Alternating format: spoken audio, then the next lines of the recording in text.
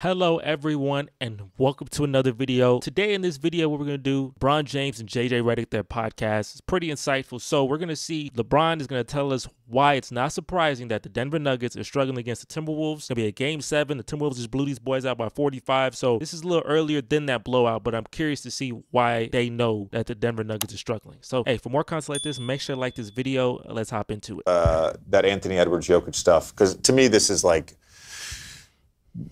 probably will be the most fascinating second round series. Yeah, it's going to be a good one. It's going to be a good one. It is good. It's been really good so far. Where do you think, we were talking earlier about solving the Denver Nuggets puzzle, but where do you think Minnesota has an advantage or can create an advantage? Talk to me. I think obviously Minnesota's advantage, which they have in our league in general, no matter if it's versus Denver or versus anybody, is their length that they have at the wing positions. You don't look at Mike Conley as a tall guy, but his length. He has a lot of length out there. Say it again. Obviously, Ant Edwards, a lot of length. Say it again. Jaden McDaniels, length. Cat, length. Rudy, length. Keep going. They come off with Nickeil Alexander-Walker, length. Nas Reed, length. Length. Who else? Kyle Anderson. Got length?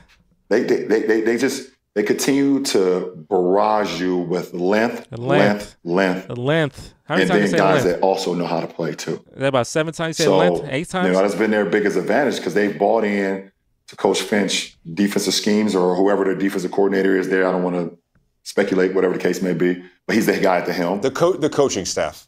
Yeah, the coaching staff. The coaching staff. Yeah, the coaching staff. And those guys have bought into the defensive end. And it's not only that they've bought into the defensive end, they got guys that want to defend, and make their mark on the defensive end. So that creates havoc for any team, not just, Phoenix and not just for Denver. I think Denver's you're going to have the best offensive team that we have in the game, excluding Boston, versus the best defensive team that we have in our league Boston, right now. Going at it in a second round matchup, which is super intriguing and exciting for guys like myself and fans of the game. LeBron, are you watching this matchup? Yeah, the Denver Nuggets, best offense. But yeah, Minnesota's length that they have is definitely causing a lot of trouble. And that's a great advantage for them. I don't know in game 7. This is before game 7, so I assume. I think the Nuggets win this, but, I think Jokic had that 1,000-yard stare. But, yeah, Minnesota is giving those boys a lot to get through. So, and that's good for their future because in the future, the Timberwolves, obviously, Anthony Edwards is going to get better. Jaden McDaniels gets better. If you keep that core for a couple of years, I think they can make the conference. If Anthony becomes a superstar, then they'll make the finals. But I think maybe they make a finals run. You never know. Yeah. A couple things. So the reason I bring up the Anthony Edwards thing, so Jokic likes to be up in the pick and roll, right? So right, teach me, JJ. And let's say the future same Lakers coach scenario where Anthony Edwards is getting this angle pick and roll. Jokic is going to be all the way up as he comes off. Yeah. So the space and where they set this screen, who the next guy is over here, where they space Gobert, all of this stuff super important. If it is Karl Anthony Towns setting the screen, Nas Reed, right? Do they get to a pre-switch? Does Anthony Edwards run a pick and roll? What's a pre-switch? An off-ball switch? Whoever Jamal Murray's guarding, right? Get him on him. Then all of a sudden you've got Karl Anthony Towns, Nas Reed against Jamal Murray if they switch. The other thing they did a ton in the Phoenix series, I need a, when Ant was in ISO, I need to show this. You've got Cat as the next guy. Do you know what I mean by that? Okay, being the next guy? Of course you do. Yeah. Let me explain the next guy. All right, so I'm going to use those for offense now. I fucking keep doing this. So let's say Ant has a matchup, or he's going against whoever. He's going against KCP. Okay. The next guy, meaning Cat? Karl Anthony Towns, is the next pass. So as he drives, he tries to create whatever it may be, that next pass is to Karl Anthony Towns. That's important. These are things that, like, to your point earlier, I think I just want to reiterate this. There's a purpose to every possession. Yeah. There's a reason teams, for great that teams. Aaron Gordon is spaced this way. There is a reason that Jaden McDaniels is spaced in the corner. Like, there's a reason behind all of this. Yeah, and I think if Minnesota decides to put Joker in pick and rolls a lot, I think they're going to trap him.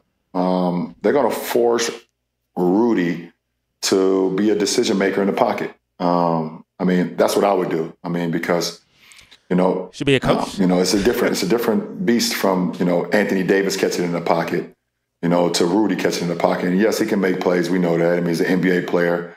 And it's not like the first time teams have blitzed off of him. But, when you allow Ant to get downhill or you allow him to turn a corner, it just opens up too much for that Minnesota team. So, we'll see. We'll see. I mean, it's all speculation and just us using our basketball IQ and our smarts of the game. But I think, I don't think we're giving away any secrets, though. I think a lot of exactly. We're trying to break down, like, essentially what is going through a coaching staff, what is going through a player's head in the playoffs. These are the things that all teams meet this way. This is how do we exploit this specific team? How do we exploit this specific matchup? Exactly. And in some cases, because I lived through it, how do I avoid this matchup? Yeah, exactly. So, that's what's going to happen. You got two great teams going at it, two of the best teams this year. And it wasn't you, man. It's going to be a chess. It's going to be a chess game of going into game one. Okay, this is our game plan. All right, shit. Going into game two. Okay, that worked in game one. Okay, well, maybe it didn't work as much as we thought we did. Let's make a change. Hey, guys. Thanks for... Yeah, this has been an interesting series so far, going to 7. It's been a blow. All these games have been straight, like, dominations in a way. But, yeah, I mean, that's some good insight on how to actually guard Denver or Minnesota, right? So that was definitely insightful. And just looking at this, like I said, JJ Redick is getting buzz being the new Lakers coach. I don't know if that is going to happen. I don't want that to happen for JJ Redick's sake, because I'm not lying to you. Being a Lakers head coach is not going to be fun. There's only been 2 coaches in the history of the Lakers that have been like long stay, mainstay coaches. And I've seen I'm not talking about the 50s, but in the last 40 years, it's Phil Jackson, Pat Riley. After that, I mean, you can name the coaches, but the Mike D'Antonis, the Byron Scotts, Marvin Ham, Frank Vogel, Magic Johnson was a coach at one point, like Rudy Tomjanovich. There's so many coaches that were just 1 or 2 years and they're gone because they can't take that. It took literally 2 of the top 5 coaches ever to be mainstays, right? And they won a lot of championships, so that's why they're the coach there.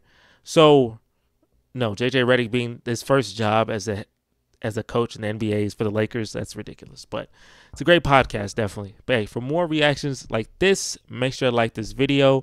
We're on the road to 1,000 subscribers, so definitely come join along for more reactions and more other content. And hey, I'm going to catch you guys on the next one, and I'm out of here. Peace.